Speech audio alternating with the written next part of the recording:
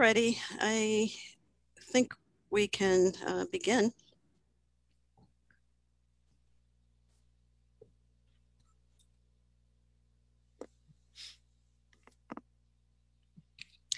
So good evening and welcome to our West Orange Board of Education special public board meeting on this beautiful evening of May 20th, 2021. Welcome to our public. Good evening to Dr. Cascone, my fellow members of the board, and Ms. Flowers. And would you please do us the honor of a roll call? Yes, thank you, Madam President. Good evening, everyone. Roll call, please. Mrs. Greta. Present. Mrs. Merklinger. Here. Mr. Rothstein. Here. Vice President Tunnicliffe. Here. President Trigg Scales. Here. Thank you. Please stand for the flag salute.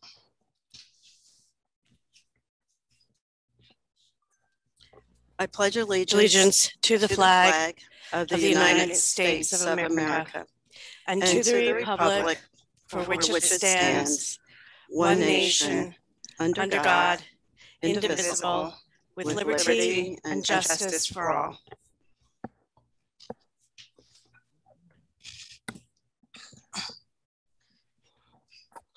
Thank you, everyone. And this is a policy workshop this evening. We do have a few business items to attend to. And moving right along on our agenda, we will move to Dr. Cascone's report and board reports. Dr. Cascone. Thank you, President Trigg Scales, and good evening, members of the board, colleagues, and members of the public who are in attendance with us this evening. Yes, indeed, this is principally a public policy work session. It's a relatively light docket. I would characterize it as sort of a housekeeping, largely a housekeeping meeting as we get organized and kind of map out our timeline in our efforts to conclude the revision and updating of the policy manual in advance of next school year and this summer. We do have some items on the agenda for action. I think there are two items which are noteworthy, particularly noteworthy. One is the board and the public will see that we are approving the balance of our planned and scheduled summer programs. And the public can expect that tomorrow a communication will be coming from the curriculum office, and it'll be kind of what I'm referring to as a one-stop shopping document containing links to those programs that have registration aspects to them. And so we're, I think the board will notice and public will notice from the attachments that it's a rather substantial number of programs in addition to the ones which were already approved. So just wanted to call attention to that and the forthcoming communication from the curriculum office. Also noteworthy is the revision to the school calendar, which I did communicate out to the community on Friday, that we did adjust our give back days, and we will be having one of those on Friday, May 28th to extend the Memorial Day weekend, and the second one will be applied to June 23rd, making the last day for students June 22nd. So the revised school calendar is on the agenda for the board's approval, and if approved, would be communicated out tomorrow to the community. We have a single policy on the agenda for consideration and adoption by the board, and the others are just some items that were time sensitive and which this public meeting for action represented a timely opportunity to kind of get that business taken care of. So appreciate the board's entertainment of these action items on what typically would just have been a work session meeting. We have some folks in attendance here tonight, and I wanted to speak a little bit to the communication that went out this afternoon relative to the busing. And though we are relatively few in attendance tonight, obviously it will be televised, and so for those who wish to view it, subsequently they'll have that opportunity. So we talk about the courtesy and the hazardous busing matter, which has become kind of a high profile issue, if you will, within the community. And I think there are a few questions that bear answering. Of course, the community communication did speak to them, but I think they're worth sort of touching upon again here in the public meeting. And the first is, where did we get the money? And by golly, why didn't we use it sooner, right? So let's talk about that a little bit. The monies that we're now using to fund those previously cut courtesy and hazardous routes are essentially going to be funded out of surplus. So what does that mean? So at the end of a fiscal year, a school district may be operating at a surplus or monies, revenues that had been budgeted and that were not spent. The state allows a school district to carry over 2% of that surplus. Now, when it's carried over into the next fiscal year, it changes in terms of what it's called. It changes from surplus to fund balance.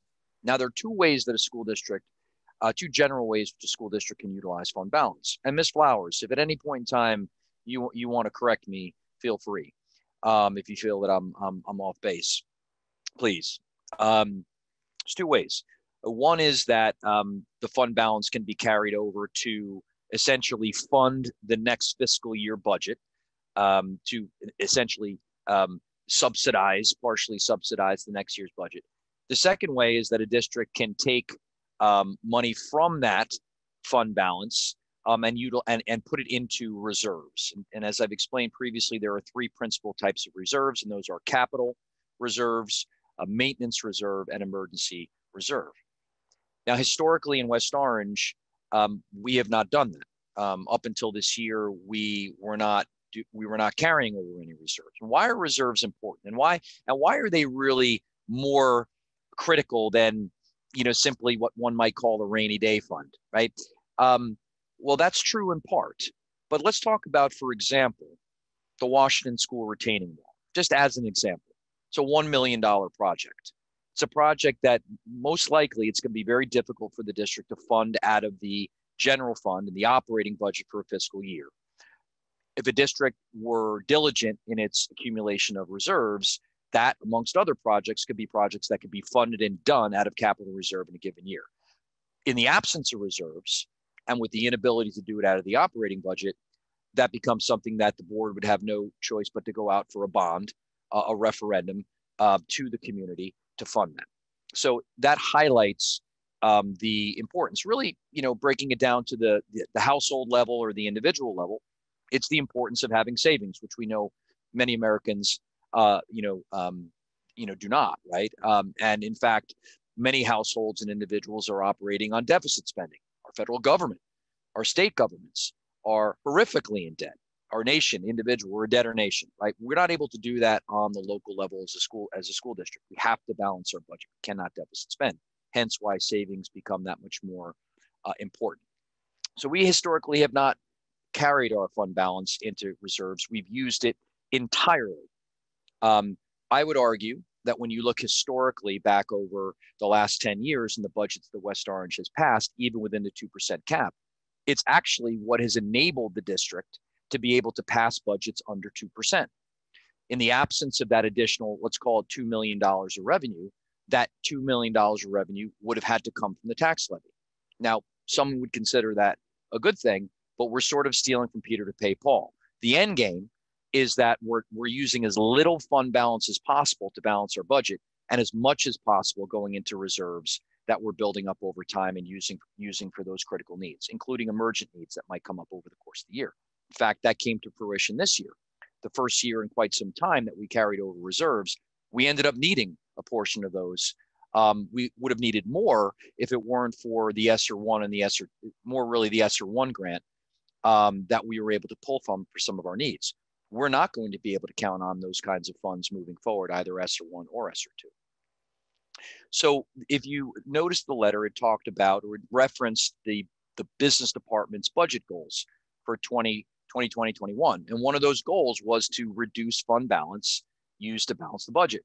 So part of doing that within this budget was in alignment with the goals that had been set earlier in the school year.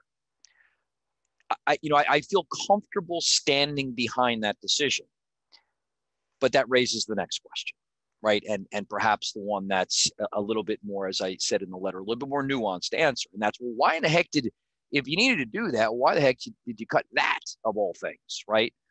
I think the reality of it is that, this board and this administration were very, and one might say myopically focused on trying to preserve our programs, whether they be academic, extracurricular, social, emotional, mental health, whatever the case may be. In the absence of perhaps some historical knowledge, in the absence of, any feedback from the community, like that which we received for some of the positions that we had proposed cutting.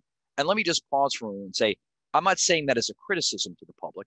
Rather, I would say that it's a learning moment for the board and the administration moving forward in successive budgets, is that being better at predicting, understanding which cuts are going to be controversial or problematic, being explicit about those, and doing that in a timely fashion so that whatever feedback we get it in time to have it potentially impact the decision making. And that to me is a big takeaway from this. But when I look at what's occurred over the last several days, when you peel back some of the angst and the anger and, understandable, it's not my place to judge people's emotions. I think there's actually a lot to be pleased about. I think there's a lot to celebrate what we've seen, what's happened in the last several days. What's happened? Well, we've seen a community unify, right? Galvanize around a topic. We've seen a community passionately advocate for something that's important to them, right? And you've seen a board and an administration listen and in a relatively quick time respond and fix it. Now, can we vow and commit to having our process be more efficient and effective? 100%. But at the end of the day, the end game that we all ultimately wanted came to pass. And I think that's on which we should focus. But that advocacy, that passion, is that which has made this school district great over the years. And it's what guarantees that it will be great moving forward. So, there are plenty of lessons to learn. I think when you, I'm not speaking for the board, I'm more speaking about the board. And then of course, myself and the administration is that you have a group of people here who are earnest. We are genuinely committed to doing what's in the best interest of kids whenever possible. We're a group of people who are committed to getting better every day. And we're a group of people that I would argue maybe to a fault internalize our mistakes, right? But while that may be bad for us on some level, it's good for the community, because what it guarantees the community is that we're not going to get complacent. We're not going to forget about our lessons. We're going to apply them moving forward and continue to get better. But the takeaway is a community that cares, a community that advocates, and a board and an administration that are going to listen and are going to respond and do the right thing ultimately. So that's just a few thoughts relative to that matter. And again, as I communicated, those roots have been restored, and we will have to confront our larger financial issues moving forward.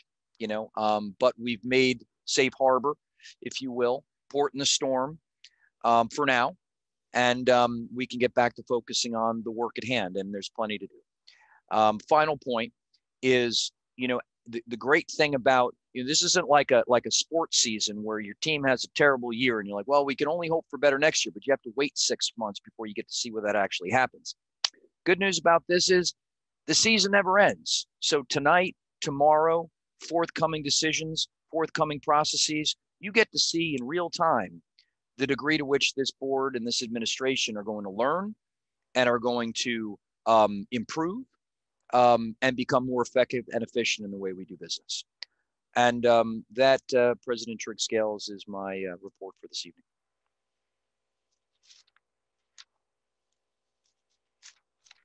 Thank you, Dr. Cascone. I think that we may be having some trouble with folks Oh, is that right? getting to our meeting. Yes, we've gotten some information that the link doesn't seem to be working. Oh. I asked Mr. Mendez if she would check the. Oh, Okay, that's not good. I actually am trying. Mr. Mendez let me know. I just tried it and it said the as same thing. well. Can you read me? Hang on, Cookie. Yep. I'm talking to Cookie, trying to figure out Okay. what's going on. It was working because we have 21 people here, but I tried it on a separate computer and Cookie just tried it and it's not working now. So I'm not sure what is going on. So just if you'll give me 1 minute, she's gonna see if she can help me. Thank you. By the way, Well, Ms. Triggs, President Triggs Scales, feel free to just butt in and tell me to clam up if you. Well, you'll just have to do it again. That's all. I don't know. Sorry. If I could just interrupt, I'm just getting some notes from folks that they had to try a few different of the Board of Ed sites, that it was taking them to the 6:10 meeting, but they were able to finally find it with, and Terry, I just sent you the web ID and password if you want to share that with folks. I can't see the whole thing. It came in really Oh. large. Okay. So the webinar ID is 854-7578-2113. And then the password is 174982. And thank you to the folks that sent me that info. Yes, thank you. And Cookie is trying to fix it so that people will just be able to click on the link and not have to add that information, put the information in from Ms. Merklinger manually. So I will put in the chat when I hear from her so that you guys know, but if you want to continue as well, hopefully we'll have an answer in a minute. Thank you so much for the intervention. Great. All righty. So we'll go ahead and do board reports and we'll start with Ms. Huerta. Oh, I'm unmuted already. Okay. Thank you. Good evening, everybody. Thank you, Dr. Cascone. Thank you, President Triggs Scales, and to all the colleagues here. Don't really have much, but the PR committee is working on improving communications, engagement, and being proactive in how we get constructive criticism from our community. There has been a lot of concern raised about the pedestrian safety in West Orange in general. And so there is going to be a pedestrian safety advisory board meeting on June 9th at 7:30 at the Edison Museum. I think that this particular advisory board doesn't get as much, it's much people involved and engaged. And I think it's really important. They just recently got a grant to help fix a couple of concerns in the around Washington Elementary School. I forgot what they call it, the Washington Corridor, I believe it's called. And so that's great news, but there's definitely a lot more work to be done. So thank you to the community for advocating for things that are important to them. Thank you, Ms. Huerta. And Ms. Merklinger? Yeah, just, reiterate what Melinda just mentioned about PR committee working hard. From the town council liaison, obviously we're going to be setting up some time with Ms. Castellino, particularly in light of the busing. And we do thank everyone for their advocacy and feedback. But that's definitely, something that we'll be looking at with the town council. And then obviously we have the policy workshop coming up after this. So that's it for now.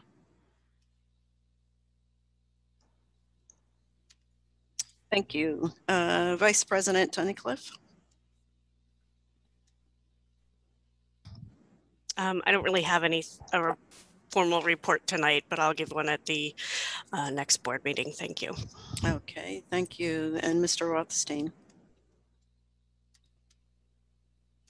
Yeah, also likewise, since tonight is a policy workshop, not much for me to say on policy right now, but when we get to that point later on in the agenda, there will be more to say. Great. Did we just get a message? I missed that.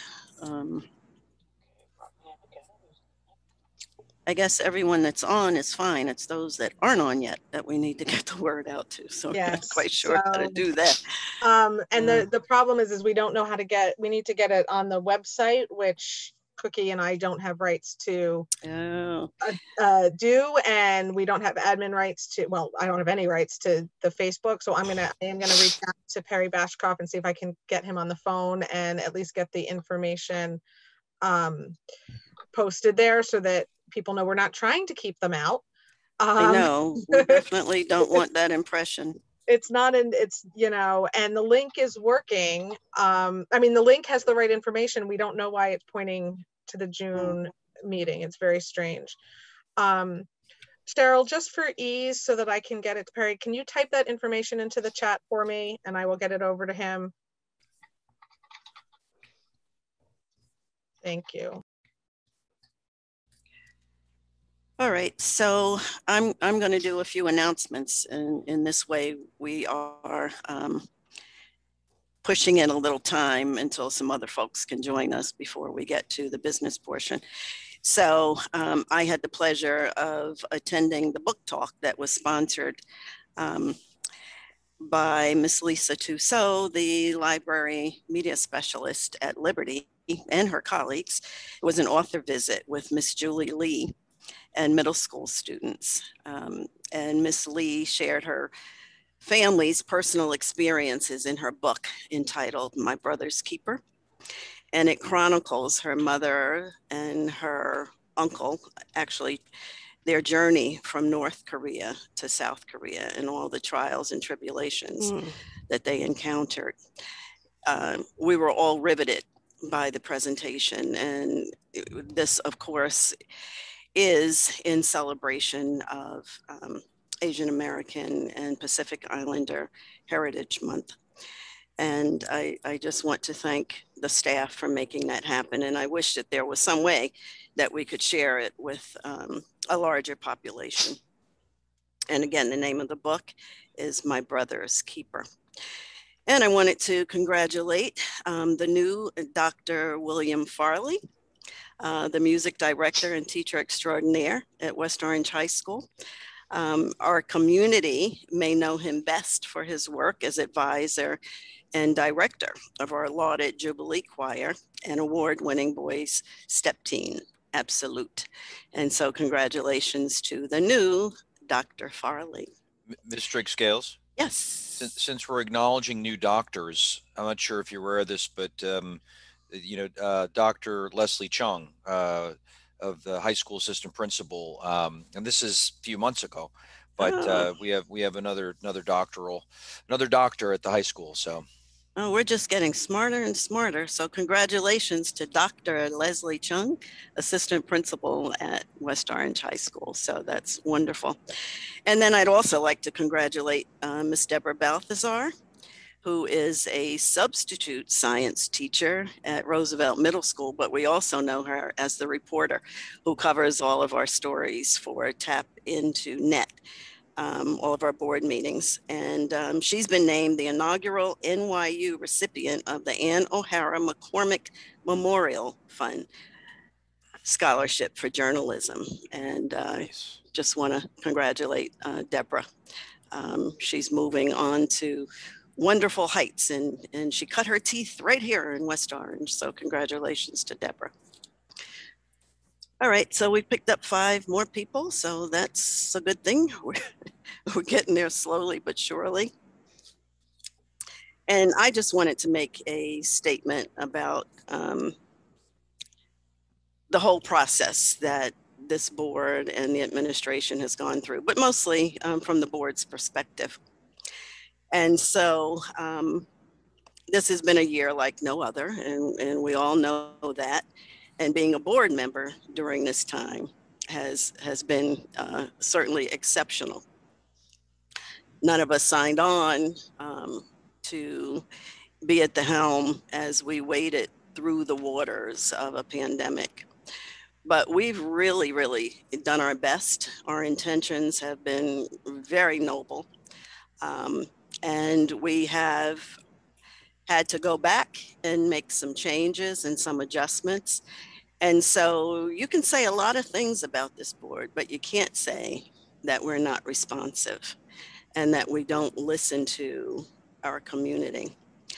And so I said that the board has been contested, protested, and based on some of the social media posts and emails, even detested. But what's true is that in adversity, through adversity, the best in people rises, and sometimes the worst also rises. But we've learned many lessons. And as we look forward, we just wanted to let the community know again that we had our town hall, our budget town hall, and that was our effort to really get input from the community before we started the budget process. Hindsight tells us that we didn't do enough publicity. We need to figure out another way to get the community's input. And so that's one of the lessons that we learned. Another lesson is that this board, with their good intentions, we were really sensitive to the financial impact of the pandemic. And we really hunkered down and said that we did not want to increase the tax levy beyond the 1.5, which is where we came in, the cap. So the lesson learned here is that what we did in the process was we forced Dr. Cascone and the administration to look for efficiencies and cuts in the budget. If we could go back, we would probably redo that, but you don't get to redo budgets and caps. And so as we move forward, we just want the community to know that we are here, we are listening, we are trying our best. We strive for perfection. No one's perfect. We're striving for it. And we thank you again for your advocacy all along the way. Some was a bit more constructive than others, but we do appreciate that you're passionate about the West Orange Public Schools. And so we thank you very much. All right, so how are we doing? Oh, we're up to 44. So I think we can move into some business questions from the public on agenda items. So first, just so you are aware, that is now there's a pop-up on the website homepage with a new link and the webinar ID and passcode, and Perry Bashkoff is putting it up on social. So hopefully people will get it. And we still don't know what happened, but Cookie was able to fix it because she's magic and awesome. On that note, if you have comments on agenda items only, so this would be the curriculum and instruction, finance, miscellaneous, and the board policy. This is not on any other topic. That will come after. At the end, you may raise your hand. When I call your name, you will unmute yourself. The timer is for 3 minutes. It'll flip when I hit play. State your name and address for the record. Lauren Weinshank, you may unmute yourself and state your name and address for the record. Lauren Weinshank, 6 Curry Lane. Can you hear me? I'm at the track meet, so yes, can you hear me? We can. Okay, great. Great. Very simple tonight. I want to say thank you as someone who was very critical throughout the entire year and very critical about the busing. I do have to agree with President Trigg-Scales. You guys are nothing but responsive. Every single email has been responded to, and I really appreciate that. And I was very, very happy to see the email today. And thank you for the hard work, as this issue really did galvanize the community and bring us back together after a very difficult year. That's it. Thank you.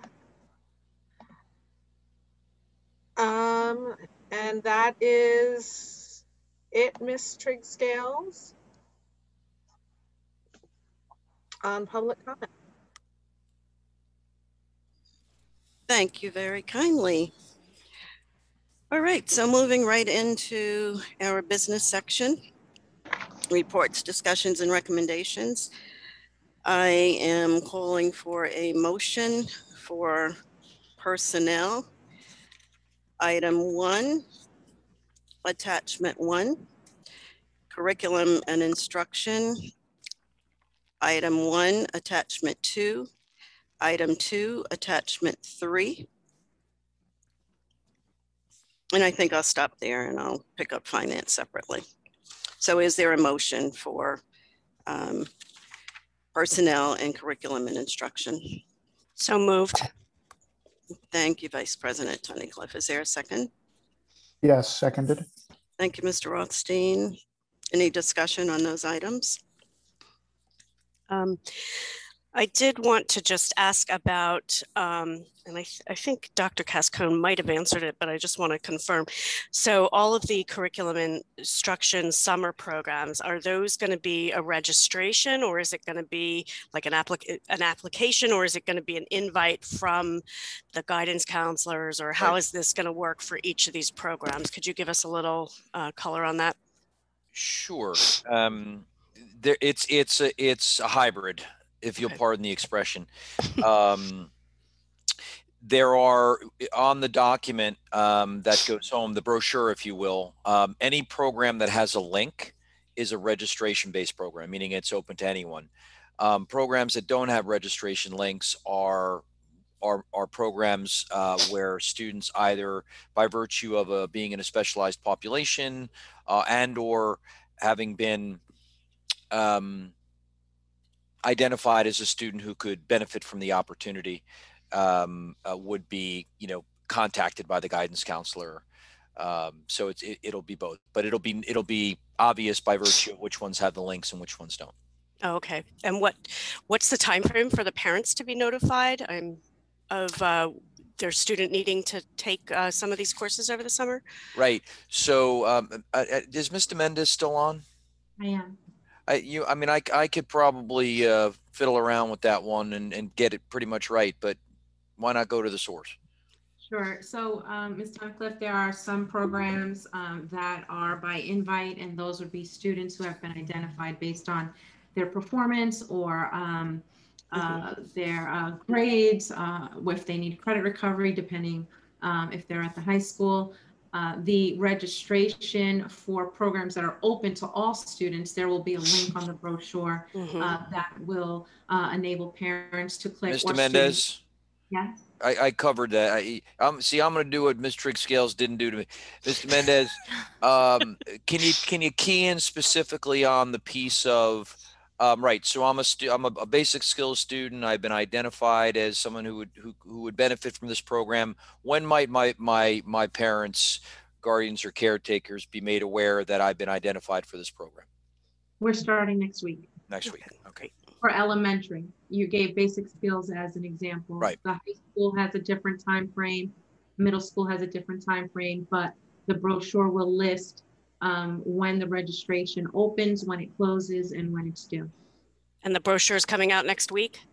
It should be out by tomorrow or Monday. Oh, great. Okay, perfect. Thank you. We're shooting for tomorrow, though, right, Mr. Mendez? Yes, we're shooting for tomorrow. We just want to make sure we have all of the links active. Great, thank you. Sure. Thanks, Mr. Mendez. Yeah. Thank you. Any further discussion on A and B? There being none, Mrs. Flowers. Sorry. Oh, Mr. Rothstein. Yeah, sorry, I was a little slow to the mute button there. Just had a question about the Project Adventure in attachment number 2. I assume that the teacher attending would bring back some learnings to the department, to the physical education department in the school. I was just curious, is there anything that we're planning in terms of like that we know that would be added to the school program as a result of the attendance there? Or is that sort of open-ended based on what's presented? Yeah, that's a great question, right? So what I can tell you about the Project Adventure training is that that is a very specialized training. and that as you know, as the department onboards new staff members, as staff members retire, it's imperative for the phys ed department to continue to get people trained to do that. In terms of what I do not believe, Mr. and maybe Mr. Mendez can correct me, I do not believe that this is a certification that would thereby qualify this person to train other people. It would simply credential them to be able to actually facilitate and teach a class on this, a unit on this in phys ed. Does that sound right, Mr. Mendez? Correct, and or enable the district to facilitate Project Adventure. Right. So it's sort of, you know, it's an investment. You know, it's sort of akin almost to if a staff member were to take a course, you know, a college level course, as opposed to it, you know, that being reimbursed through the tuition reimbursement process. In this case, it's through the purchase order process, as it's a professional development workshop. Got it. Thank you very much. You're welcome. So can I ask one? Oh, I'm sorry. Any other discussion? One more question to piggyback on to Mr. Rothstein's. So is this teacher's going because we've had someone leave or retire from the district, so we needed to replace a teacher who can facilitate this program? Exactly. And, Okay. and I think the other thing is you sort of, for those, you know, for those staff members who are, right. So like in any department, we have different areas of specialty. So in the phys ed department, you wouldn't necessarily have all PE teachers that Right. would be inclined to be able to do Project Adventure, considering the specialized nature of it. So the idea is really to kind of build up your stable, if you will, of people who are able to offer that program. Example, you know, you have, you know, 5 sections of phys ed classes that offer Project Adventure. One staff member goes out on maternity leave or is on sick leave. You know, that's not something where you can plug a sub in, and it's not somewhere you can plug even another teacher if they weren't certified. So it's always in the department's best interest to be training people on an ongoing basis, so that quirks of schedule, additional sections, you know, you have people that are sort of on the bench, if you will.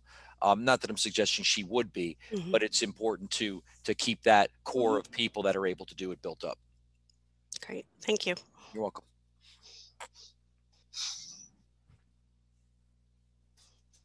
Oh, and I forgot to mention that this staff member is going to be specifically dedicated to the board. I should mention that I hope you don't mind doing ropes courses. Is that Bring it on. Oh, yeah, very good. Dr. Cascone, Team building. I am down for that. Project Adventure was, I think, by far my favorite class. I think, great. you know, I loved Project Adventure. That would be a great board. Anyway. I'm in as long as we can do it by Zoom. I'm with you, Mr. Rothstein. Okay, I'm going to call one more time. Any further discussion on items A and B? Okay, there being none, Ms. Flowers, would you do roll call vote, please? Roll call, Ms. Huerta, Yes. Mrs. Merklinger, Yes. Mr. Rothstein, Yes. Vice President Tunnicliffe, Yes. President Trix Gales. Yes. Thank you. Thank you, Ms. Flowers. And C, finance. We have items A1 and 2. Is there a motion to approve? So moved. Thank you, Vice President Tunnicliffe. Is there a second? I'll second. Yes. Ms. Huerta, was that you? Yes. Okay, thank you. Any discussion on? Just to clarify, because I know this has come up pretty often, this is not funds that are these are just funds that are passing through our budget. They're not budgeted and paid for by us. Is that a question or a statement?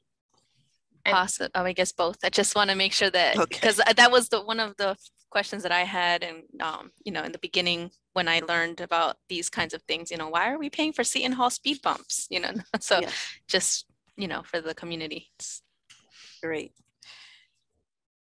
Any other discussion?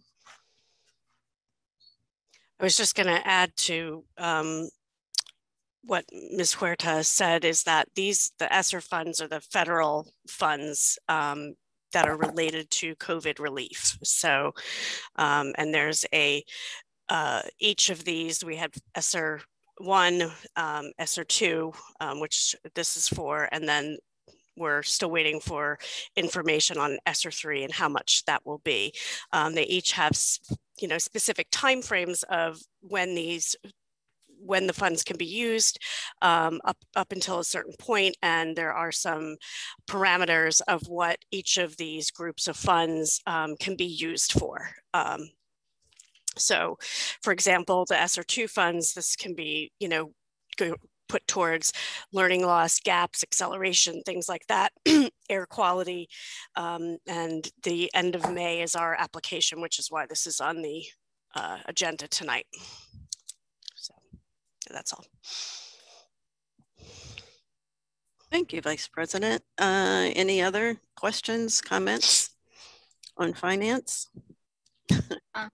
I just to clarify, I don't know if Scott or Terry, if you were planning to respond to Melinda, but I don't know if anyone actually explained about item number 1, how that works. I don't know if that was the question, or if it was a question, or if that was just more for clarification to give the community. Oh, I thought that Ms. Huerta was clarifying it for the community's benefit. Gotcha. Ms. Flowers, did you want to add anything to that? I thought that was okay. Great. All right, Ms. Flowers, would you do the honors, please? Okay, roll call. Ms. Huerta?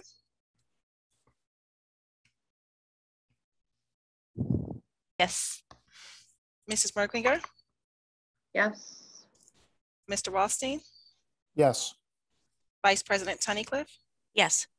President Trigg-Scales? Yes. Thank you. Thank you.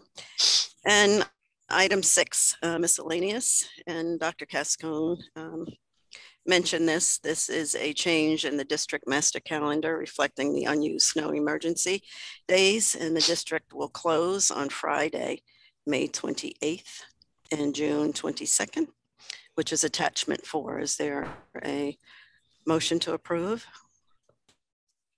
So moved. Thank you, Vice President Tunnicliffe. Is there a second? Yes, I'll second that. Thank you, Mr. Rothstein. Discussion on item 6, number 1. I would just like to say that I think it's a wonderful thing that this will give our families a long weekend, an extra long weekend, and I'm sure that they will appreciate it, as well as our staff. So thank you for this suggestion, and I think we're going to vote on it and make it happen. Mrs. Flowers. Mrs. Huerta? Yes. Mrs. Merklinger? Yes. Mr. Rothstein? Yes. Vice President Tunnicliffe? Yes. President Trigg-Scales? Yes. Thank you. Thank you, Ms. Flowers. And our board policy workshop officially begins. And our item 8 is the second reading for the following board policy. Board policy number 9161, crowd control. Attachment number 5. Yeah. So I think, Terry, we're going to do that as part of the policy workshop. Okay, great. Okay, so I will turn it over to Ms. Merklinger and Mr. Rothstein. Well, Scott, did you want to tee it up first? Dr. Cascone? Did I lose him? I think he's having trouble with his mic because he was saying a Can you couple hear of me? things. Oh, there you go. Yes, Now we we can. hear you now. Okay, sorry. I thought Ms. Cohn had muted me. So just a quick procedural question, kind of a Robert's Rules question, Tanya. Is the board motions for the second reading, that's part of when does that motion get, when does that motion get considered? Like, does that get considered as part of the business of the meeting as we were previously conducting, and then we move into the work session? Yeah, that's what I thought, but Yes. Right. So Yes, so President Trigg-Scales would preside over the introduction of that motion as the final point of business for the business part of the meeting, and then we would move into the deliberative policy work session. Yes, that's correct. Oh, okay. I apologize because the way it's numbered, it looks like we were doing the workshop first, and then once we're done with the workshop, then we're going to 8 and then 9. Yes, that's they should be reversed. Yeah, that's confusing. Sorry about that. Right. My bad. Nope. My bad. I apologize. No problem. All right, so I would like to entertain a motion for the second reading and adoption of the following board policy 9161, crowd control attachment number 5. Thank you, Dr. Cascon, for that clarification. Problem. My pleasure. Is there a motion? I'll motion. Thank you. Is there a second? Seconded, yes. Thank you. Any discussion? I had a question about the first bullet point under the Super Essex Conference, Spectator Code of Behavior. Are there other products that should be banned from or prohibited within the, other than tobacco? Like, I don't know if vaping is allowed and. Yeah, so Jennifer, I can answer this. These are the Super Essex Conference Spectator Code of Behavior rules. These come directly from them. This is their set of rules. I actually checked that because I had the same question. But these are directly from their site. They have not changed them. And I believe that's why they're in here this way. Okay, great. Thank you. Appreciate the clarification. Any other question, Dr. Cascon? No, I would just piggyback on that, President Trigg-Scales, and I appreciate it. Of course, our own student code of conduct, as well as relevant criminal statute, would also obviously apply to the site as well. Okay. Thank you. You're welcome. Great. Any other comments, concerns, questions? There being none, Mrs. Flowers, roll call vote, please. My apologies. I didn't get the recording of who gave the second. Mr. Rothstein, I believe. Thank you very much. Okay, and roll call. Mrs. Huerta? Yes. Mrs. Merklinger? Yes. Mr. Rothstein? Yes. Vice President Tunnicliffe? Yes. President Trigg-Scales? Yes. Thank you. Thank you. And now we are going to move into the board policy workshop, and I will turn it over to Mr. Rothstein and Ms. Merklinger.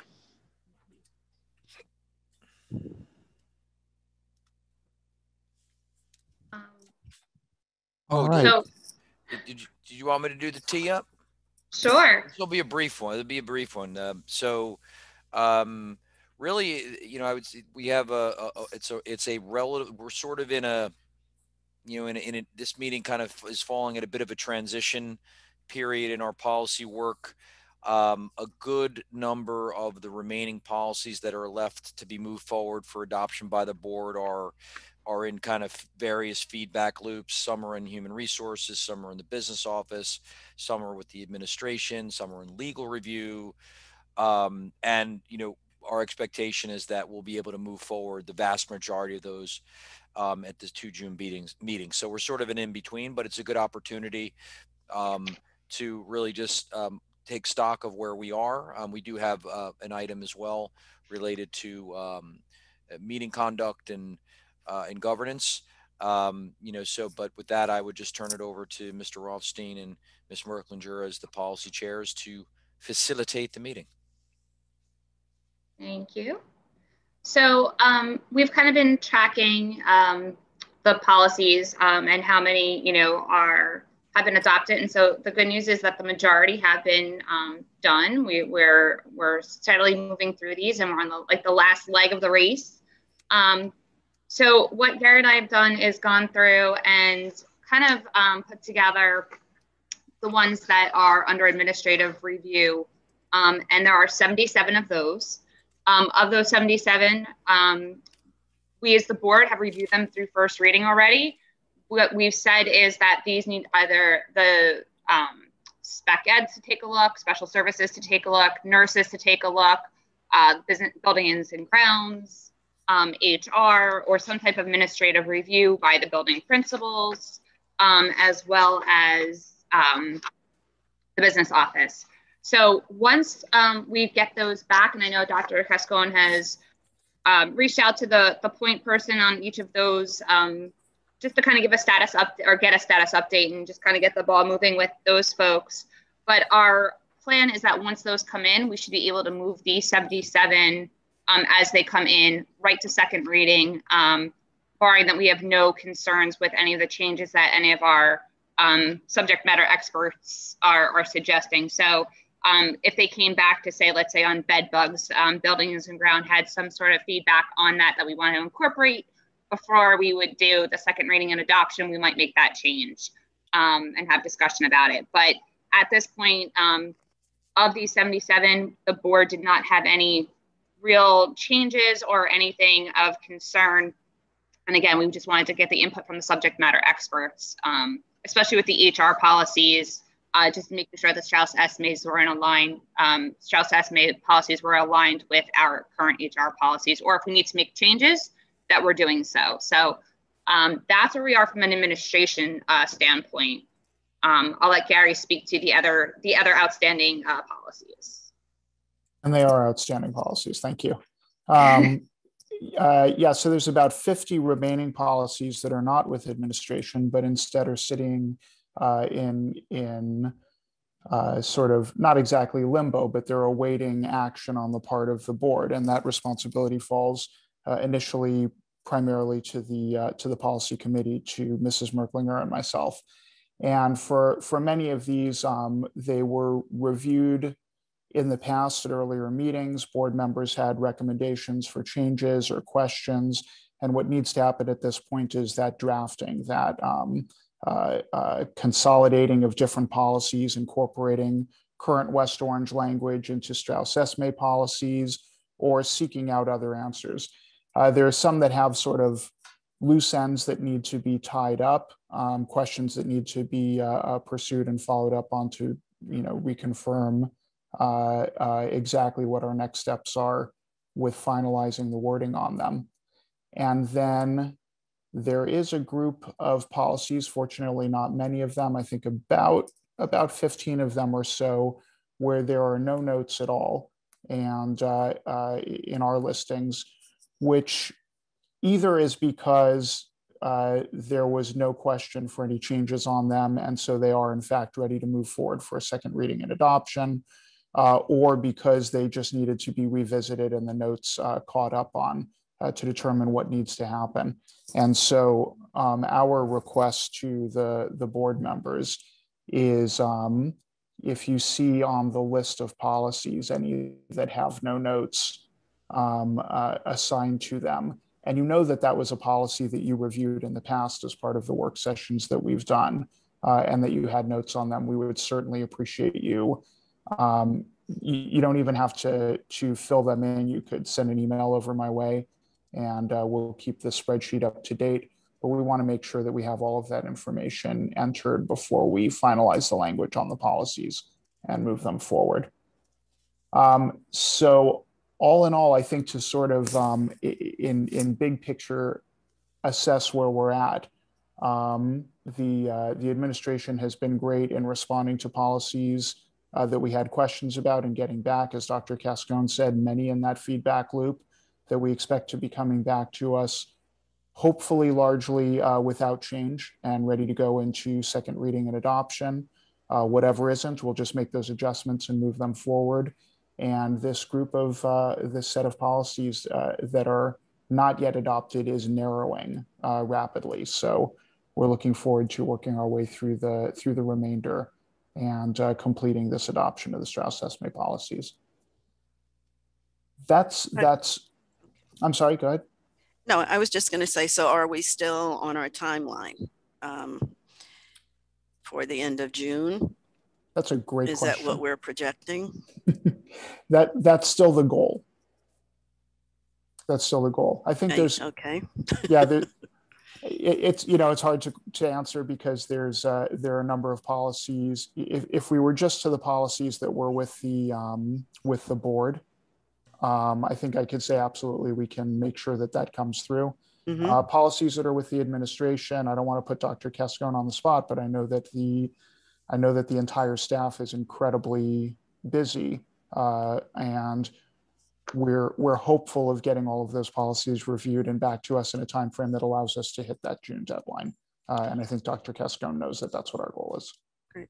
And Mr. Rothstein, I know that you did some inquiring with Strauss-Esme. You know, I worked with them initially, along with Ms. Mordecai.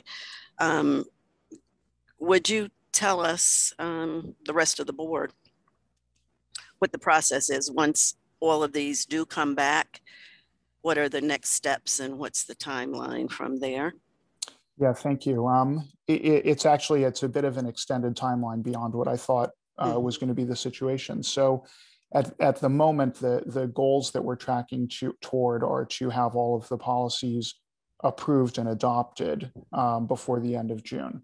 Let's assume that we hit that deadline because we're all staying positive on this and working hard to hit that deadline. From the moment that we have all of those policies adopted, they are, as far as I understand, the official policies of the West Orange School District, the West Orange Board of Education. Those policies and bylaws are the policies and bylaws that govern us. The last step of this, the last leg of the process to fully complete it, is to have all of those policies available on the website, and not just available on the website the way that our current policies are available on the website, but in a much more searchable format than what we've been used to. Strauss-Esme makes it easier to search for and find policies and find information within policies.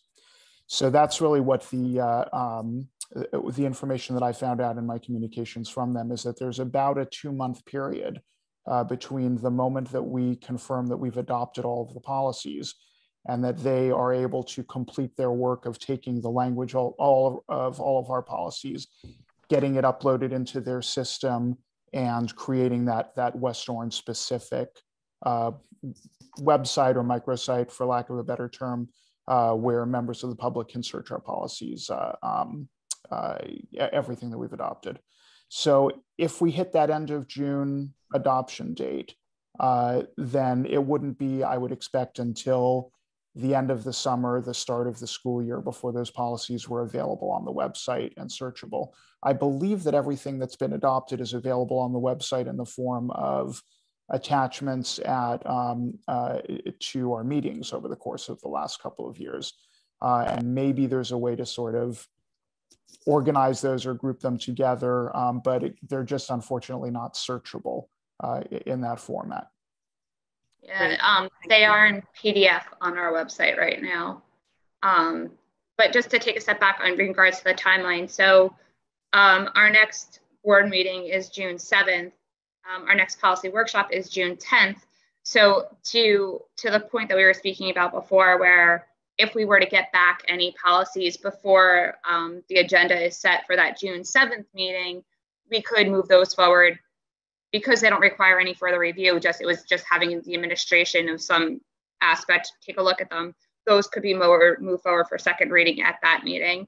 The 10th, and Gary, definitely correct me if I'm wrong here, but our plan is that we're going to get this spreadsheet out to the board to review, fill in any notes you have, organize it, and then, of course, for the next workshop, if there were any policies that we wanted to discuss, we'll set that up, break it up depending on the number that we need to discuss, And then the idea would be by the next policy meeting, which I believe is the 14th, any additional work. So the goal is definitely to have everything pushed for second reading and be ready to go by the 21st meeting. So based on what the numbers are looking like, it looks like I think that is definitely doable. So I agree, Gary, I think that's definitely doable for us. I'm optimistic, Ms. Merklinger, in terms of the administrative review policies. My thought would be, right, we have that June 10th meeting, so that could be a good opportunity if we have policies that have come back with edits, for the board to consider those edits and have those edits explained, and then those could be moved forward on the 21st for final. So that works well for us. Could you state again, Gary? I'm sorry, because I missed it. So there are 77 under administrative review. There are 50 remaining to be looked over by us, or that have no notations. Well, of the 50 remaining that are sitting with the policy committee and with the Board of Education, most of those have notations, and it's clear what the next steps are. And Mrs. Merklinger and I. Cheryl's cool. You can go, Cheryl. We're working our way. Thank you, Cheryl. We're working our way through those notes and making the notations and adjustments and next steps on those policies so they're ready to go. There's a smaller number of those remaining policies, about 15 of them that were lacking notes. And then what we needed to do is confirm with those. I just want to double check and make sure that it's not that the notes are missing, but that it's in fact that there were no comments on them. And then as long as we can confirm that, we're ready to move those forward for second reading and adoption. So Gary, to that point, with those 15, if we could just add, we'll get the link out to the Google Doc. But if we could just ask the team if maybe by next Friday, the 28th, if you could make sure your notes are in on those 15 policies. And then that way we can be ready if we are able to move any for second reading on the 7th. We would have some time to get that over to Dr. Cascone and Terry and Jennifer for the agenda. And then to be clear, I just counted and I was off. My 15 are actually 24. I was close. I was very close. Close. But yeah, if we could just ask everyone just to go in and look at those that are blank, we'll highlight them so you see them. If you have notes, certainly add them in. If you didn't, just leave it blank, and we'll know that those are ones that are ready to go. Like Gary said, we just want to make sure that we didn't miss any notes, just in between all of us taking notes, Ms. Hughes and Scott taking notes, and everyone kind of trying to transcribe them into the document. We just want to make sure nothing got lost in transition. So. Can I just ask a quick question? Is this on Google Drive, the whole list? Is that where we can find everything? And would you mind circulating the link again, just to make sure we have the correct one? We're going to. Absolutely. Okay, great. Thank you so much. Yeah, we're just going to clean it up a little bit and then do that. Awesome.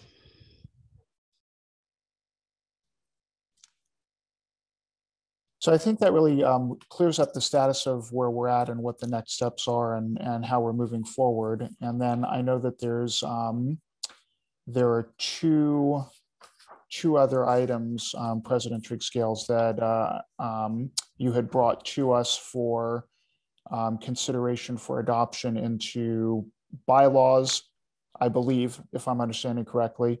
And I think that you were going to give us an overview of what those are and your thoughts on those. Right. Yeah. So if I could just jump in real quick. So what I know. So for the folks that are on the phone, there are two codes that Terry had brought to our attention. That what I'd like to do, and Terry, if you don't mind, is just kind of giving us what your vision and thoughts are for these. So we can just get a better understanding of how we want to incorporate these into the Strauss estimate policies. I was just about to. Thank you very much. All right, so quite a while ago, I handed out to the board three documents actually.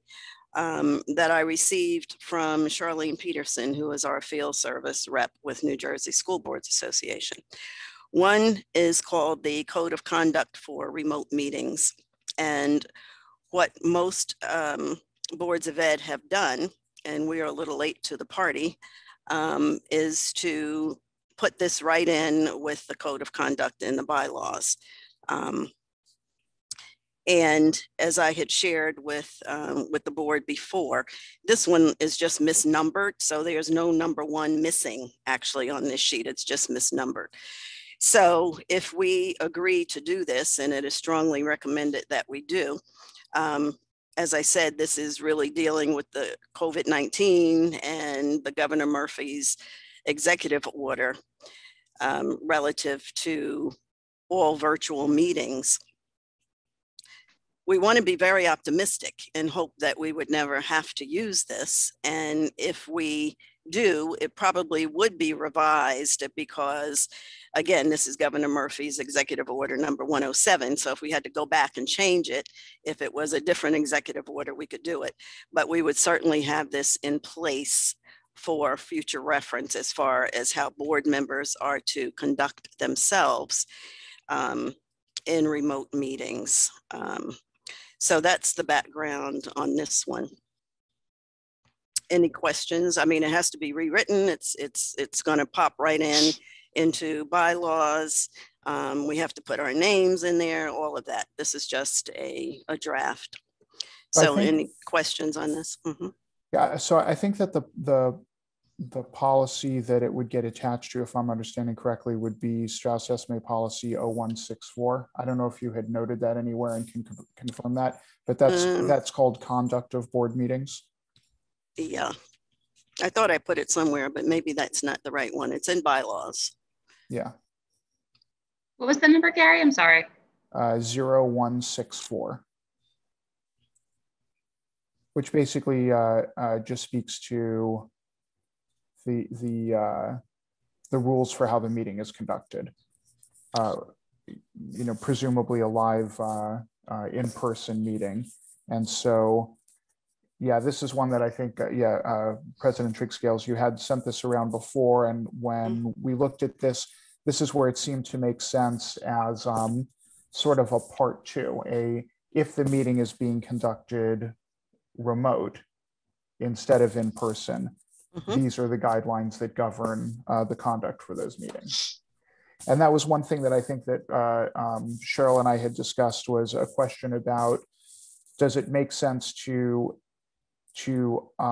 add this to that existing policy? Does it become its own number, like an 0164.1 kind of scenario? And if it did, how do we communicate that with Strauss Esme?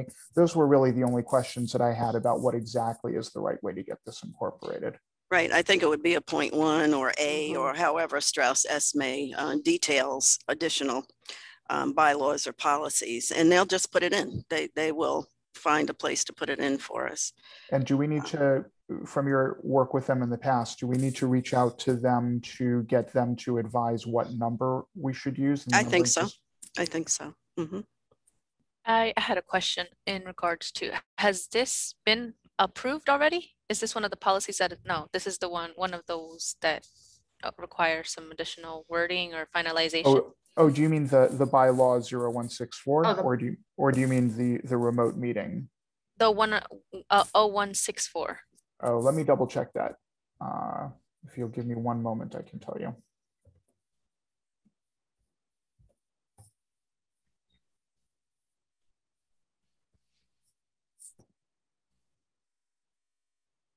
Actually, this is an interesting thing. It has been. It looks like we adopted, well, we actually adopted a 0164.6, which is called remote public board meetings during a declared emergency. I think that was a requirement. I believe, if I remember correctly, we had to, right? Yep. Mm-hmm. So this would be just in case and moving forward. But the 0164, the conduct of board meetings, has not yet been adopted, and there we do have pretty comprehensive notes in there of what we were looking to edit. So with this, I'm sorry, would this then, the code of conduct, replace the one that we approved at the beginning of the COVID crisis pandemic? Or is this in addition to? I think it's in addition to. I think the 146, and I could be wrong, but because I don't have it right in front of me, but I believe that was specifically from the government or from the state in regards to COVID. Like it was specific to COVID. What number is that again? I'm sorry, Gary. It's 0164.6. Yeah, and I'm that with one's Cheryl, the mandated one, right? Correct. Yeah, and it's I'm going to have to find that particular policy. It's not in the grouping of policies that I have open right now, so I'll have to search for that. But the 0164, Gary, you're right. We did not adopt that yet, so this would be something we would add in. And you're right, we do have extensive notes with next steps. So. Yeah, I just didn't want this one to get lost in the sauce. So if we already have something that this is a part of, or however the committee wants to handle it, I just want to ensure that it gets in there. Well, how great would it be if we accidentally already adopted this? That would be fabulous. 0164.6. We're super efficient, you are. But if not, and if there are any discrepancies, what we'll do is Cheryl and I will note what those discrepancies are, and that can become a part of the discussion for the next step. And I can also reach out to Strauss Esme to, if it looks like we want to adopt something separate, to ask them about the numbering. Fabulous, fabulous. All right. And moving right along, the second one is a code of governance. Best, is that me? No, I think. Oh, code of governance best practices. And again, Charlene shared with me that most boards do use something very similar to this. Again, it's a sample, and so we can go through it and tailor it to meet our needs. But this is much more specific as to how we conduct meetings. I'd like to make sure we include something about committee work, because there isn't anything specific as to how we conduct committee work. And so I have another one that I sent to you a few minutes ago, but you also got this quite a while ago, Milburn, looking at their guidelines. And Charlene did share with us that of all of the districts that she works with, when I asked her for an example, she thought that this was a fine example of how a board has come together and agreed on how they do business. So just looking at, sorry, Cheryl, are you? Yes. No, I was about to ask. I thought you were done. I'm sorry. Go ahead. No, I'm going to explain what this is. So on this sample, there are 3 parts: before a meeting, during a meeting, and after a meeting. And if you look through, I'm not going to read them to you, but if we can agree on these 3 areas that deal specifically with board meetings, then if you refer to the Milburn, they do something similar with the committee meetings. And so I'd like us to have a short discussion.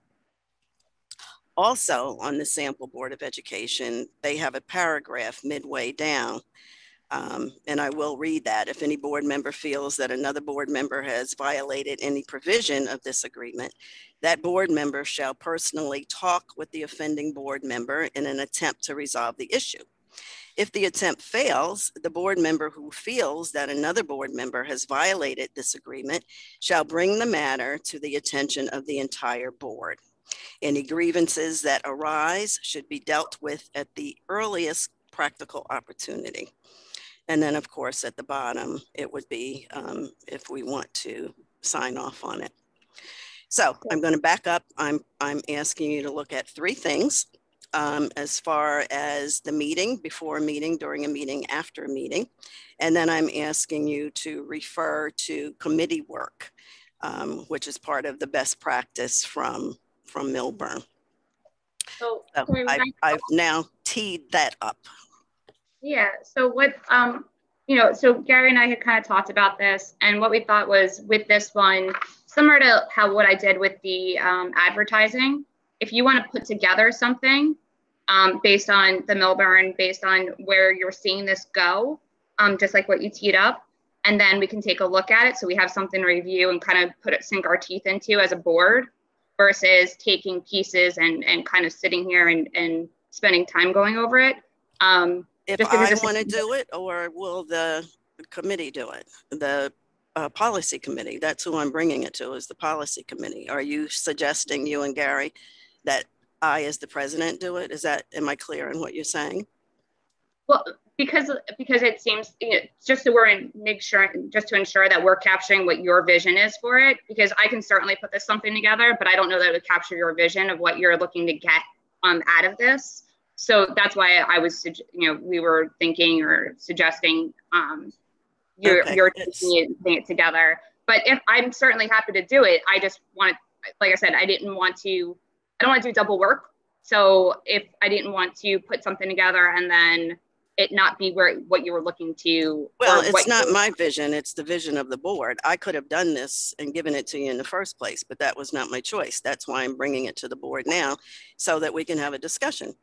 Okay, so what we'll do is we'll take the Milburn, we'll take what you just mentioned and this code of governance, the sample, put something together so everyone can kind of take a look at it. And then for our next workshop, go through it and work through it.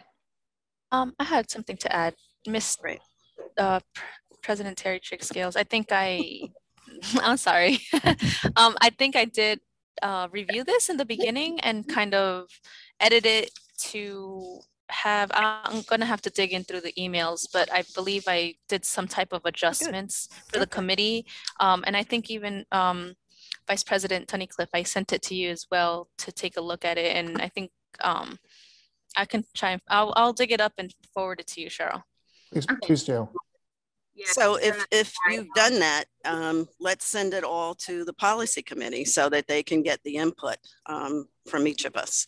So I would suggest that we do that. So I also wanted to ask, so with the policy that we were talking about a moment ago, the code of conduct for remote meetings, there's an existing policy that it seems that's related to. For the code of governance, best practices for meetings and for committee meetings. I'm at my search, I'm not finding a policy that's immediately obvious that it would attach to either as part of that policy or as like a point 1 or point 2. Is there something that anyone else on the board was aware of that would make sense to associate that with? I was looking at in the bylaws role of the board. That's a possible spot, but perhaps Strauss Esme, when you speak to them, Mr. Rothstein, they could suggest a spot for it. Okay. Do you have that number? I actually gave you West Orange numbers that I put in my, I realized I didn't do Strauss Esme that I was looking for. Yeah. I'm not finding that obvious match. There probably is a match. It was just nothing that was jumping out, obviously. So, okay. Okay. Well, we'll look for it. And like you said, if nothing's there, we'll consult with Strauss Esme about where it would make sense to include this. Because I'm pretty sure they've done it for other districts. So it should live comfortably somewhere in Strauss Esme. Thank you. All right. I think I notated here, I don't know if this will help you any, Gary. It says West Orange 9130 and Strauss Esme 0155. But it looks like it was already approved in the second reading at the February 3rd policy workshop. Yeah, so 0155 deals specifically with committees. And I think that we want to go more broad than that, but thank you for calling that out, because then what I can do is look at that again at the language of that policy. Yeah, that it's a very committee specific policy. I feel like what we're really looking at here, especially in the example from Milburn, is a combination of guidelines and best practices for both meetings and committees. I actually wonder, we've got some thinking to do around this. I wonder if the meetings portion of it, the before, during, and after belongs as a part of 0164 and the code of conduct for remote meetings as well. And then committees can duplicate some of that if needed, and then speak specifically to the best practices for committee work. Right. It's going to be a little bit of thinking and editing to figure out the best way to approach this. And, you know, again, like you said, I'll bet Strauss Esme has done this for other school districts, and they can probably advise us too. Right. Okay, but this is good. Like, it. I have a much more clear idea now of what we're doing with this. So thank you for explaining that. My pleasure.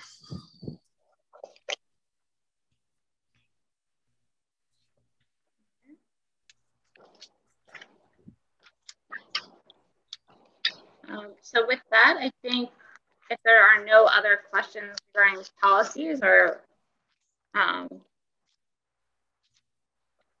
any of the items that were on the list or what our next steps are, timeline. If there are no further questions, then I think Dr. C, we can wrap up. I guess just one question, or well, a couple of questions. Sorry, Cheryl. So you said that we wanted to review this, or you wanted to get our notes if we had any by, what date was that? By the 28th. By the 28th. Yep. And so when will you be sending that out for us to review? Or is there a specific, I don't know. I think Gary and I are going to clean it up by the end of this weekend and get that over. Okay.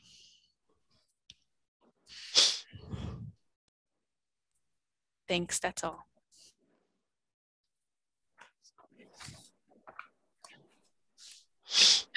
Okay, so have we concluded with our board policy workshop? I think we're good. Thank you. We're good. Well, thank you. Thank you, Ms. Merklinger and Mr. Rothstein. As usual, you have done a great job in getting us close to the finish line. So thank you very, very much. And now we're going to move into petitions and hearings of citizens. And these are questions of your choice, on agenda, off agenda items. So thank you, Ms. Cohen. Yes, so just a reminder, you can use the raise hand feature. When I call your name, please state your full name and address for the record, and then make your comment. The timer will switch to 3 minutes when I hit play. Simona Chindaya, if you can unmute yourself and state your full name and address. Good afternoon, can you hear me? Yes. Thank you so much. My name is Simona Chindaya. I live in West Orange. I'm a mother of 3 students, high school graduate, middle schooler, and elementary school student. And the reason for which I'm here today, actually in 15 years, is my first time addressing a school board. I would like to thank you for giving me the word. I would also like to thank you for your hard work. I'm seeing that the questions are being answered, our concerns are being looked into. We are a group of parents that are looking into what happens with our children being students again in schools, and particularly looking at the issue of masks being removed. It breaks my heart to see them going out and being lined up for 5 minutes, because otherwise they would be stuck for 3 hours in a row behind plexiglass shields with a mask on, constantly nagged to put their masks up. Now we have the choice of being vaccinated, if we believe in that or not. And that should give us the freedom to choose whether we want to wear the mask or not, because it turns out it causes more harm than benefit. And those that benefit from that cannot trade it off for having the children going through all pain and no gain. So I'm seeing that you have the power to take decisions when it comes to the budget, the resources, the academics, the days off, But this is really an issue with our children as they are looking forward to go to school and see their friends. And actually, in your support, I'm seeing that the superintendent of Ocean County sent a letter today to Governor Murphy asking him to end the mask requirements. I would really appreciate your support to this, especially when we have high schoolers that only graduate from high school once in their lifetime. And we want to keep the memory with their smiles on instead of the face masks when it comes to enjoying that moment. Thank you so much once again. Thank you. Rachel Keene, you may unmute yourself, state your name and address, and make your comment. Hi, Rachel Keene, 22 Schmidt Road.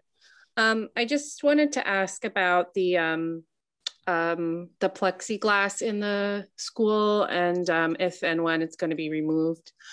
The CDC removed plexiglass or barriers of any kind from their guidance March 19th. And I think just a few days later, the New Jersey Department of Health updated their guidance to say that it's optional and not necessary. And I guess a week or two after that, we purchased, I think 6,000 desks worth of plexiglass or shields or whatever it's made out of. I don't know what it's made out of, but there's information that it can obstruct airflow, and plexiglass itself is actually a fire hazard. So it's not allowed in New York State. So I don't know what ours is made out of, but I just think it kind of takes away from the joy of going to school and trying to decide if I'm basically gonna put my son in kindergarten next year. So I'm making a choice between his education, which I think he'll get a better education in Redwood Elementary School, or his emotional well-being, which I think he'll get a better chance of in a private, in his daycare, basically, which is probably not as good an education, but he'll be able to play. He'll get to go outside and go on the playground and take his mask off to be on the playground. He is allowed to touch other children and play with them and interact and giggle, and he hugs his teacher. He loves his teacher. He takes his mask off for lunch. He has 2 snacks a day. He sometimes doesn't wear his mask correctly at all, and nobody yells at him, and it's fine. So I want to know what we're doing to keep our children's emotional well-being intact. And part of that is getting rid of the plexiglass, which has no benefit, letting them play outside, having mask breaks, letting them eat, letting them have snacks. I think that their humanity has been completely robbed this year, particularly by our school district and the decisions that have been made. And I really hope that everybody who's listening tonight knows that and thinks about that, because there was no reason for it. There was no scientific reason for it. So anyway, I'm trying to decide what I'm going to do with my son next year, and I'd like to know the answer to these questions. Thanks. Thank you. Julie Bookbinder, if you can unmute yourself, state your full name and address, and then make your comment, please. Hi, Julie Bookbinder, 37 Collmore. I'm calling to find out, hopefully an answer to a question I asked maybe 2 meetings ago and followed up with an email but didn't get a response, which is, in view of the extensive presentation by Ms. Demendez and comments by Dr. Cascone, that the children are really having gains by being back in person, is there at this point any discussion of additional on-site time this school year, whether it be Fridays, whether it be full days, whether it be for elementary or for the entire district? Is that discussion still happening, or is it done? The offices of parents and guardians are reopening. Companies are starting to ask people to go back to work. And, the adults are in limbo, not knowing. We're seeing other school districts go back to full day, some for elementary, some for district-wide. Livingston, as you know, Caldwell, West Caldwell is planning for June, not in Essex County, but in Morris County, and Parsippany Troy Hills, which is a larger district, has been back in May. So I'm curious if the discussion is ongoing or if West Orange has decided that this is it for this year. Thank you. Thank you. Oops, what time is it? Just one last call to see if there's anybody that would like to make a comment from the audience. Sandra Mordecai, you may unmute yourself, state your name and address. Hi, good evening, everyone. Sandra Mordecai, 516 Pleasant Valley Way. Sorry, I had to work late, so I didn't get on early enough, but I wanted to say thank you for restoring the busing. You know, it's living in West Orange all these years, we know these hills very well, and it's very dangerous. So I'm truly appreciated that you did that. I have a question about the summer program. I know you already voted on it, but I couldn't tell if there was a summer program for special ed students and for WOAP. And on the last meeting, during the presentation that Assistant Superintendent Mendez gave, she mentioned that the WOAP numbers went from 9 to 33. I'm trying to figure out if the school was mostly virtual for over a year now, how did the number of students in WOAP go from 9 to 33? Of course, it's probably a confidential answer, but I was just wondering about that. In Personnel 1, the sidebar appears to mostly be related to one teacher because the teacher's mentioned in the sidebar. Why wouldn't that teacher also sign, even though the union has signed, because the name is there?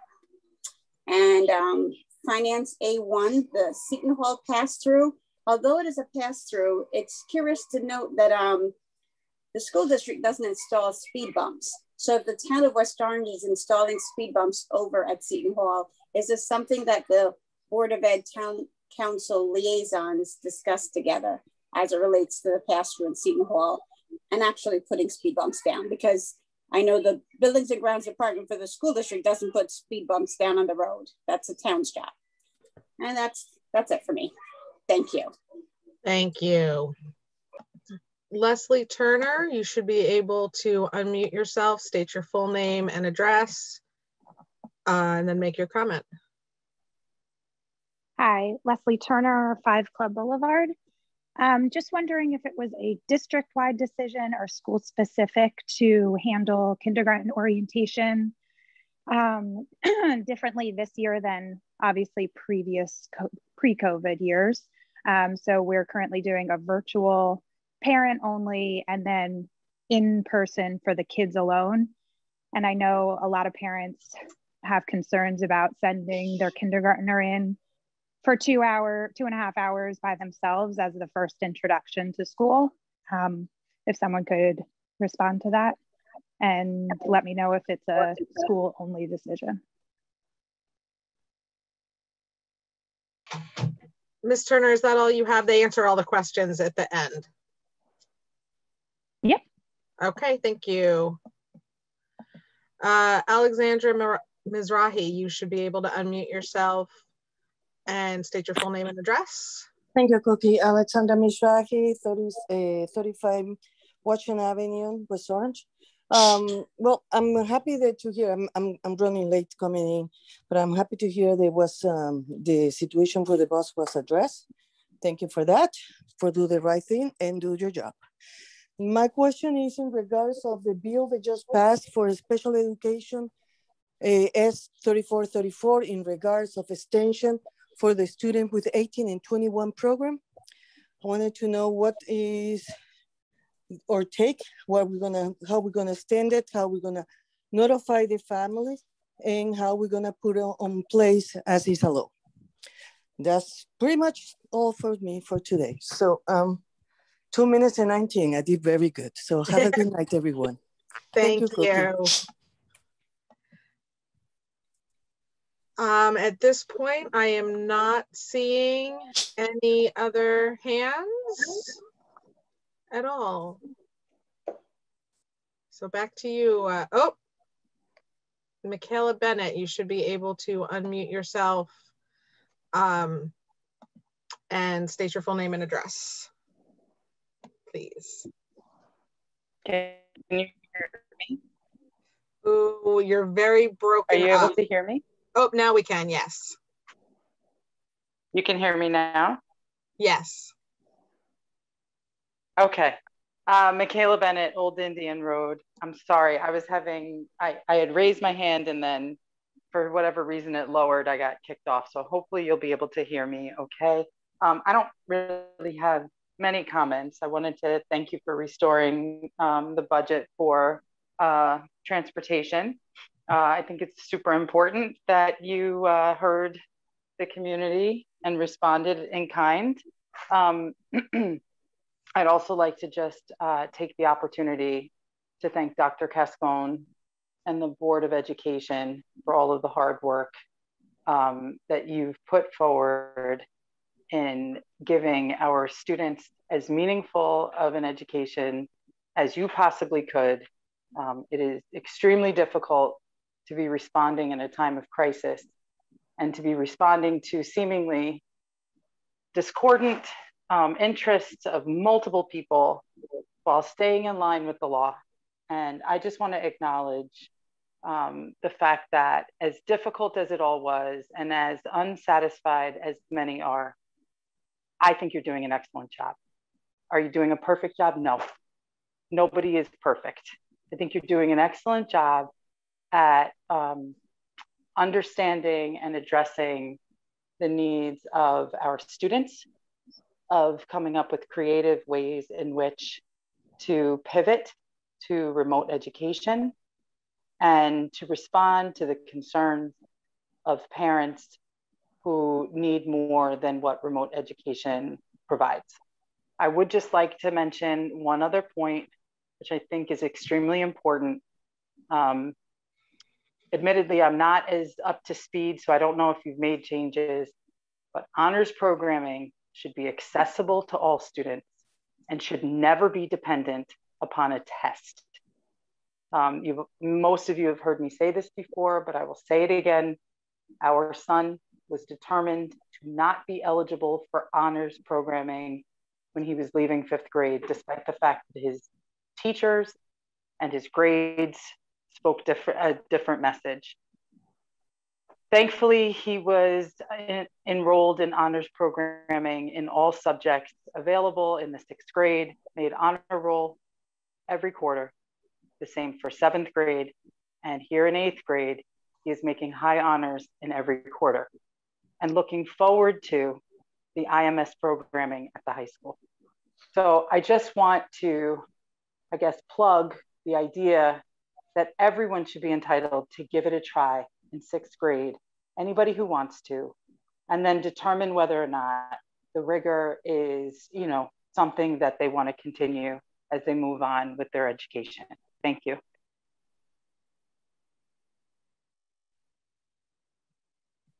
Thank you very much. And I do believe we now have no hands currently raised, so I turn it back over to you, Ms. Trigg-Scales. Thank you, Ms. Cohen, and thank you to our participants this evening and to the folks who have posed questions. And as we often do, I'm going to defer to Dr. Cascone for the first round of answers.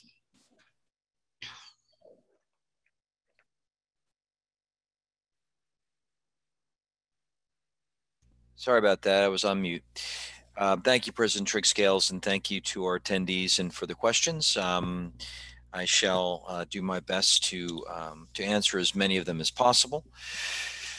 In terms of Ms. Jandaya's questions about the masks, as I've sort of responded in various emails to folks over the course of the year, the Board of Education, the superintendent of schools, we don't promulgate, we don't create public health policy. Be a lot easier if we did on some level, but we don't. Those guidelines are passed down to us. How I may feel about them personally is of absolutely no consequence to ultimately how I have to lead and manage the operations of the district. And presently, you know, the mandate remains, but I am optimistic that as we've heard the federal, the CDC guidelines, the federal guidelines now move towards if you're vaccinated, you're not required to wear a mask. And although that has not gone into effect in New Jersey yet, as far as last time I spoke with the Department of Health, I'm optimistic that that will be the case, and that, you know, there will be a differentiated expectation or guideline next year in schools for those who are vaccinated versus those who aren't. But that's just me as a layman, medical layperson, just sort of making a prediction. Until such time, you know, we are required to follow those guidelines, but on a personal level, on an you know, sort of an emotional level, I agree with many of the things you're saying.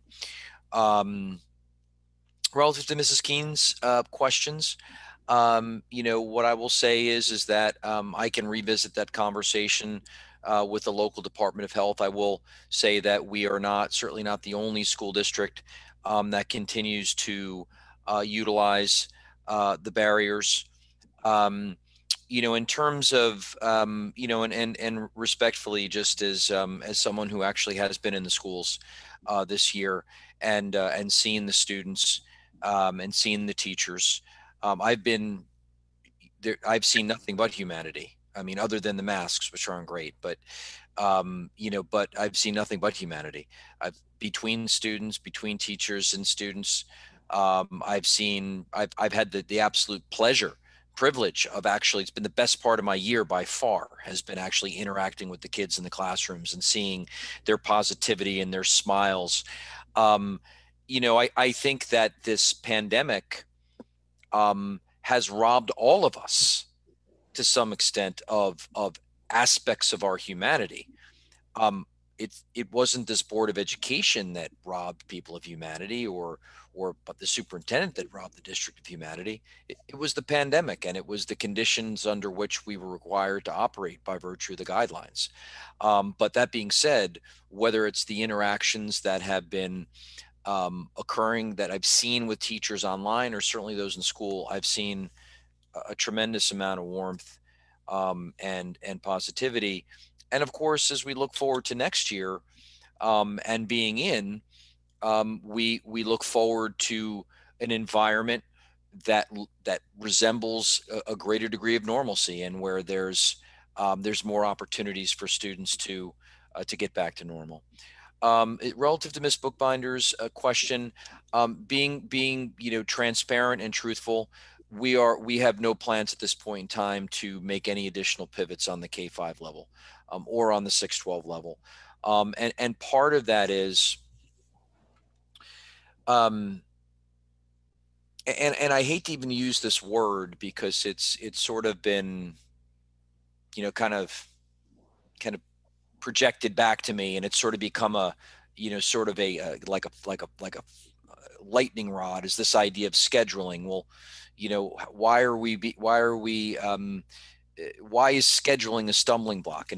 And I think what it is that to make another change in schedule at this point in time, and all of the additional adjustments and transitions that come with changing schedules, again, to put students and to put teachers and to put parents through yet another schedule change.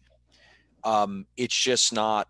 And the other piece is that right now we've sort of run out of runway in terms of what that change would look like. We've had conversations about Friday, and you know, I understand that there's still a sort of a lack of full understanding of why that's problematic. Though I can say that it really comes down to space, and it comes down to staff. It comes down to the fact that when we got our buildings ready to open, you know, we've been clear and transparent in the fact that that's not all of our spaces. There are spaces in every single one of our buildings, and that we're not able to use because they are not adequately ventilated. Now, we are working on remediating on those this year and over the course of the summer. But when you talk about pulling kids out physically out of a room as to pulling kids out virtually from a room, it's two completely different things, and it requires space, and space in many cases that we don't have. I was at Kelly Elementary School the other day. Kelly Elementary School has over 300 students in the building on a daily basis, a large number of students. And there is simply not the space to pull kids out. The staffing piece comes from when you have teachers that are itinerant and are able to teach cohorts of students from multiple schools, and now you put them place-bound in a school, they are no longer able to do that. And so what that does is it takes our class size, our virtual class size, and increases it from 20 to 40. So, you know, I think we can, I'm not sure that we're ever necessarily going to see eye to eye on that. I think we've, you know, I've indicated that ultimately, as the chief school administrator, the person responsible for operations and the educational processes of the district, it's been a call that I've made. And we're focused on next year, but at the same time, you know, we have our kids in more now than they were several weeks ago. But Ms. Bookbinder, being transparent, we are not planning for any additional pivots at this point in time. Mrs. Mordecai, some good questions. I can't, you know, I'm not prepared to answer the question. I think you were referring to the West Orange Mountaineer Academy, if I'm not mistaken. I can't answer that question in terms of, you know, understanding the increase in enrollment, though I might hypothesize that it has to do with the fact that kids who were perhaps borderline for that program, perhaps were identified as in really needing something additional by virtue of having been in virtual, and have been brought in order to make sure that they're able to graduate. But admittedly, I don't have the answer to that, but I will find out. The reason the sidebar is signed by the union is that the sidebar is basically an appendix to the actual collective bargaining agreement between the Board of Education and the association. So just as the association president and the board would sign a sidebar agreement in the same way that's done, would sign the actual CBA, is the same way that it's done with the sidebar, because the sidebar is not an agreement between the district and that teacher. It's really an agreement between the board and the Teachers Association, or the collective bargaining unit. My understanding with the Seton Hall project is that Seton Hall Prep is paying for it, is doing it, and that there has been some collaboration on that project and inclusive conversation with the township on that. But my understanding is that Seton Hall Prep is paying for it and is actually contracting to have that work done. I appreciated that question about kindergarten orientation. I will have to do some additional fact finding on that. What I can say definitively is that whereas in previous years, the kindergarten orientation happened on the same day in all schools, in this year, I gave the principals a little bit more freedom to implement their kindergarten orientations at a time that worked within their schedule and for their staff. So they are happening on different days, different from previous years.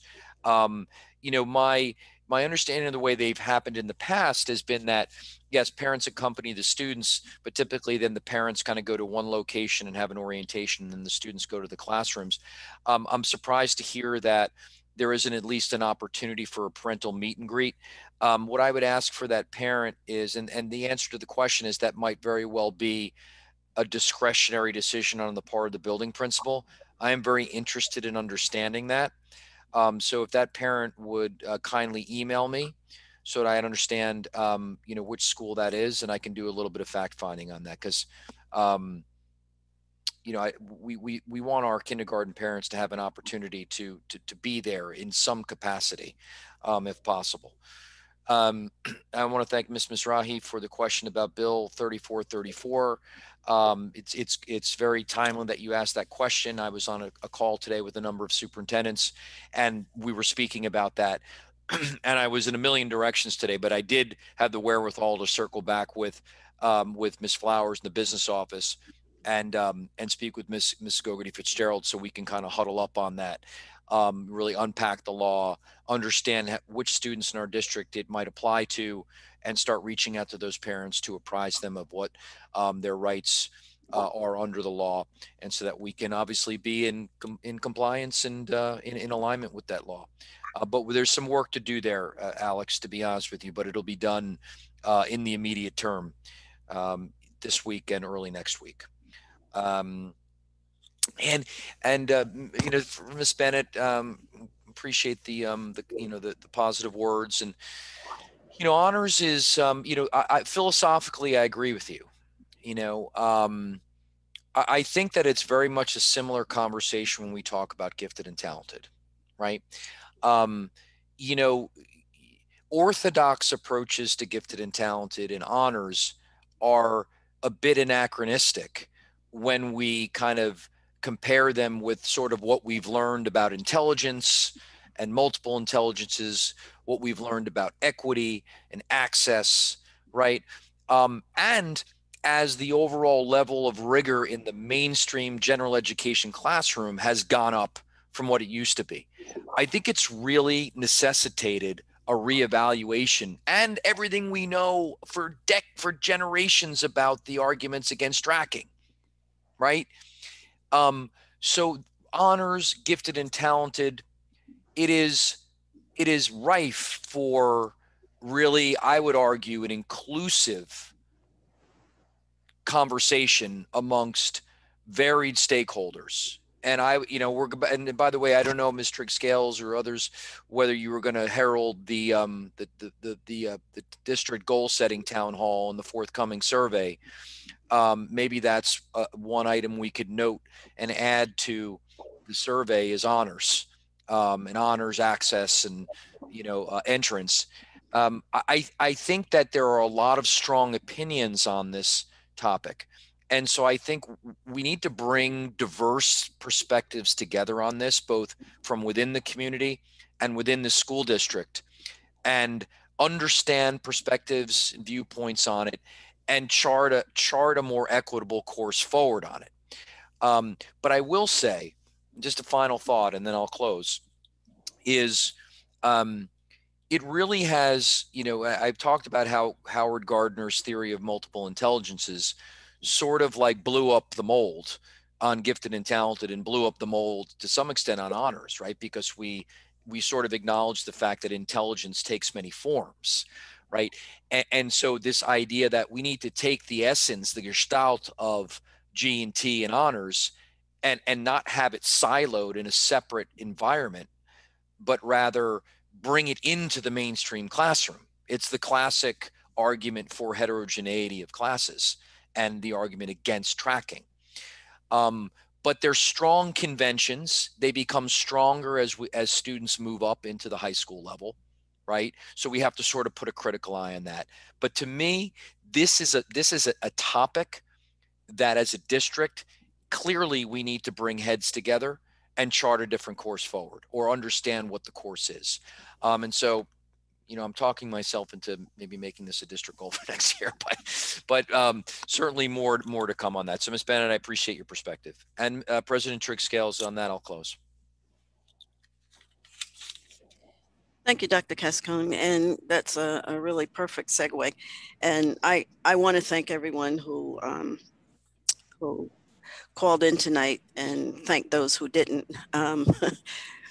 We really wanted to make sure that we got the message to you before the meeting tonight, that we were restoring the courtesy busing. And so we are getting thank you emails. We do get some of those occasionally, and we're very, very grateful. And as Dr. Cascone said, one of our board goals this year was to increase community involvement and to increase the input that we get from our community. And the first, as I mentioned earlier, was a town hall for budget priorities. And we didn't get the input that we needed at that time. It has certainly come later on, and we've learned a lot of lessons from town halls. And so some of you may have been with us the other night when we actually had a training on how to conduct a town hall, how to how to set district goals. And so we really are interested in getting the community's input on district goals for next year. Out of that will also come board goals, because the board has to do the work to assist the district in meeting the district goals. And so on June 16th, we are having a community town hall. Prior to that, though, you will be asked to complete a survey. And the survey will be coming out when, Dr. Cascone? I'm just waiting to understand that there's no additional feedback coming from individuals from which feedback was solicited, and okay. And then we'll be. I'm expecting next week, Monday or Tuesday of next week. So the board will get right on that, board members, to make sure that if there's something that we're passionate about that we want to get in the queue for the survey. We've also asked our PTA presidents through the PTA Council if they would assist us in pushing out the message from the school level that we really want involvement. And then what we plan to do on the night of the town hall is to be able to share the results of the survey and get some additional input. So please take the time to let us know what's important to you. Not as if we don't know, but please participate in the survey. We're hoping to get a very good turnout. And I wanted to mention that we had planned, or we are planning, to take a stab at in-person meetings starting in June, if all goes well. And I keep quantifying or qualifying that with if all goes well and according to plan. So that would be Monday, June 7th, and we hope to be in the auditorium. We are planning to live stream the meeting, something we've not done before. And this is part of the plan that has to go well in order for us to live stream. And we're also thinking about a system where folks can email their questions to the board in advance of the meeting so that they can be addressed during the meeting. But I'm asking you to please bear with us and to please be patient. If it doesn't go off as well as we hope it does, but we are planning to move back into a more normal situation for our board meetings. And we thank everybody who was with us this evening. And I thank Ms. Cohen. And so now I'd like to ask if there might be a motion for adjournment. No. So moved. Thank you, Ms. Tunnicliffe. And this week I'd be happy to second. This week I'd be happy to second. Usually I'm not in favor of this. All right. Well, thank you, Mr. Rothstein. I appreciate it. All in favor? Aye. Aye. So good evening, everyone. Have a good evening, everyone. And when I end the meeting, the recording will stop and no further business will be taken. Thank you. Good night.